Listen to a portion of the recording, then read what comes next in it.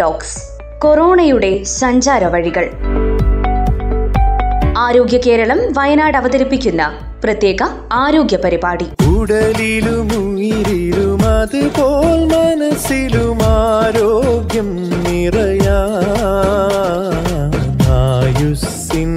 മഹാവൃക്ഷത്തിൽ പുതുതളിരില വിരിയാ.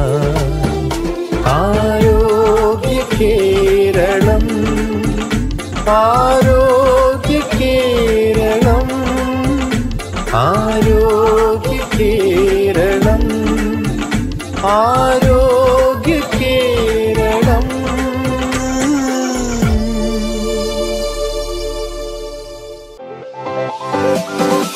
നമസ്കാരം ശ്രോതാക്കളെ, E talks എന്ന പരിപാടിയുടെ പുതിയ അധ്യായത്തിലേക്ക് എല്ലാവർക്കും സ്വാഗതം.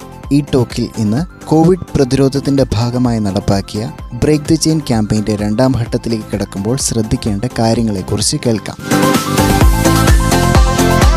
നിർവഹണം Joseph Pallath, ശബ്ദസഹായം Maria Biju.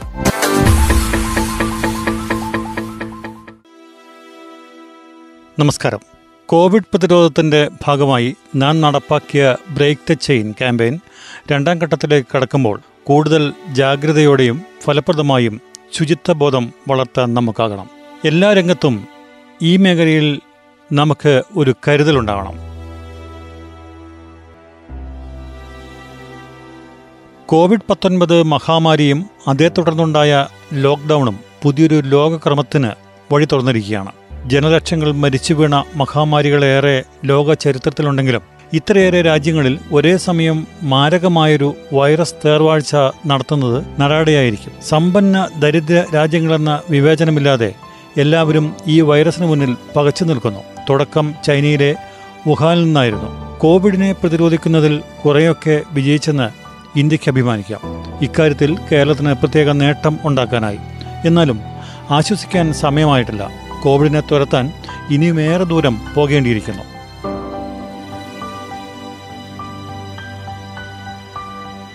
Lockdown ഭാഗികമായി പിൻവലിച്ചപ്പോൾ കേരളത്തിലെ ചില ജില്ലകൾക്ക് വീണ്ടും ചുവപ്പ് കാർഡ് കാണേണ്ടി വന്നു.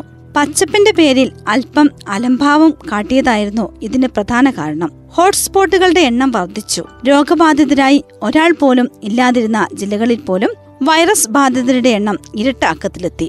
അല്പം പാഠം പഠിച്ചതോടെ നാം വീണ്ടും ജാഗ്രതയിലേക്ക് മടങ്ങിയിരിക്കുന്നു. അവസരങ്ങൾ ഏറെയൊന്നും കിട്ടില്ലെന്ന സത്യം ഇനിയെങ്കിലും നാം മനസ്സിലാക്കണം.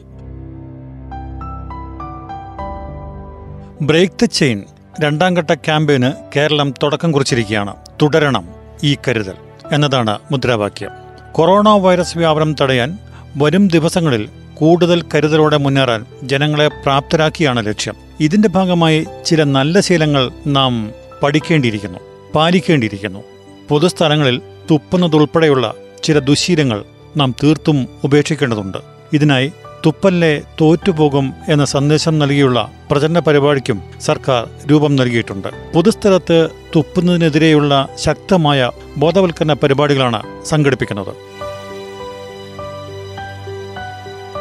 കളിക്കളങ്ങളിൽ പ്രമുഖ താരങ്ങൾ പോലും ഇത്തരം ചില ശീലങ്ങൾ പ്രകടിപ്പിക്കാറുണ്ട്. യുവജനങ്ങളുടെ ആരാധനാപാത്രങ്ങളായ ചില താരങ്ങൾ ഇതുപോലുള്ള ശീലങ്ങളിൽ നിന്ന് മുക്തരാകേണ്ടിയിരിക്കുന്നു. സർവകലാശാല എന്ന സിനിമയിൽ ഇന്നസെന്റ് ഇത്തരമൊരു രംഗം രസകരമായി അവതരിപ്പിക്കുന്നുണ്ട്. കോവിഡ് വ്യാപനം തടയുന്നതിന്റെ ഭാഗമായി താരങ്ങൾ മത്സരത്തിനിടെ മൈതാനത്ത് അലക്ഷ്യമായി തുപ്പുന്ന ശീലം ഒഴിവാക്കണമെന്ന് ഫിഫ നിർദ്ദേശിച്ചു.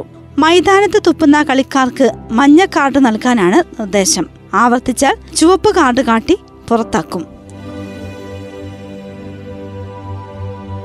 ശരീരസ്രവങ്ങളിൽ നിന്നാണ് കൊറോണ വൈറസ് വ്യാപിക്കുന്നതെന്ന വസ്തുത നമ്മെ കൂടുതൽ ജാഗരൂകരാക്കേണ്ടതുണ്ട്.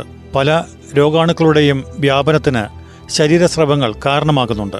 അതുകൊണ്ടാണ് പൊതുസ്ഥലങ്ങളിൽ തുപ്പാതിരിക്കാനുള്ള ബോധവൽക്കരണം സജീവമാകുന്നത്. ഇതോടൊപ്പം പ്രധാനമാണ് SMS, soap, mask, social distancing, soap ഉപയോഗിച്ചുള്ള കൈകഴുകൽ, മുഖാവരണം ധരിക്കൽ, സാമൂഹ്യ അകലം പാലിക്കൽ എന്നിവയുടെ പ്രാധാന്യം കോവിഡ് നമ്മെ നന്നായി പഠിപ്പിച്ചു കഴിഞ്ഞു.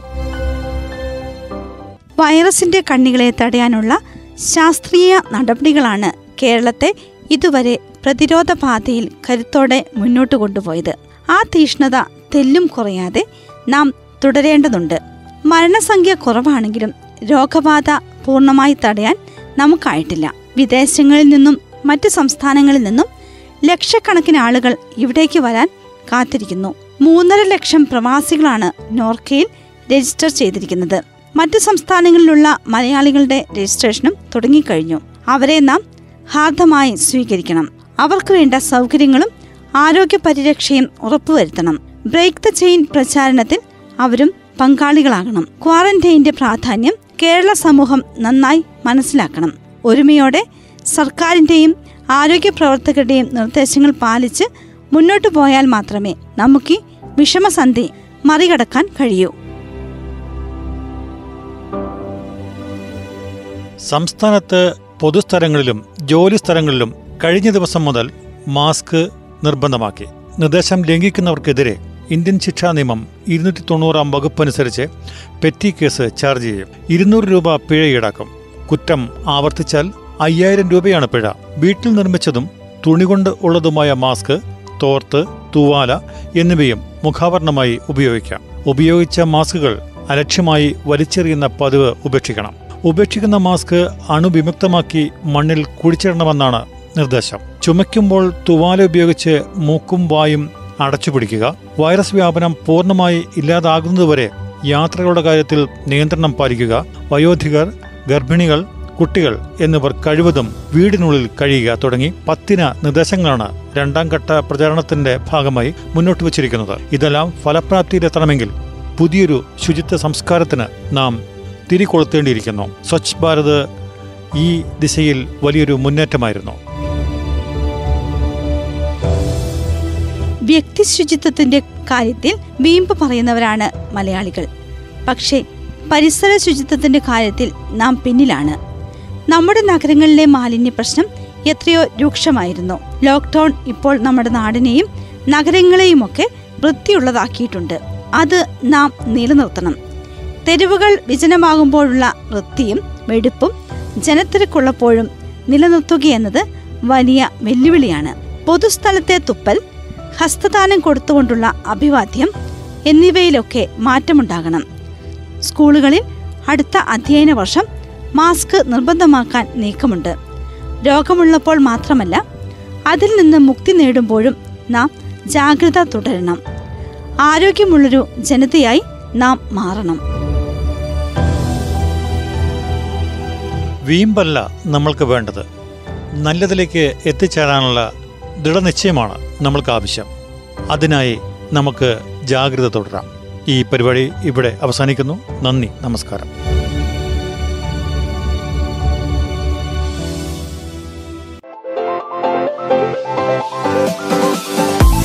ഈ ടോക്കിൻ്റെ ഇന്നത്തെ അധ്യായത്തിൽ ശ്രോതാക്കൾ കേട്ടത് കോവിഡ് പ്രതിരോധത്തിൻ്റെ ഭാഗമായി നടപ്പാക്കി വരുന്ന ബ്രേക്ക് ദ ചെയിൻ ക്യാമ്പയിൻ 2ാം ഘട്ടത്തിലേക്ക് കടക്കുമ്പോൾ ശ്രദ്ധിക്കേണ്ട കാര്യങ്ങളെക്കുറിച്ച്.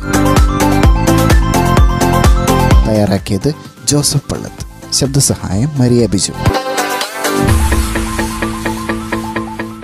ഉടലിലും ഉയിരിലും അതുപോൽ മനസ്സിലും ആരോഗ്യം നിറയായുസ്സിന്റെ മഹാവൃക്ഷത്തിൽ പുതുതളിരില വിരിയാ.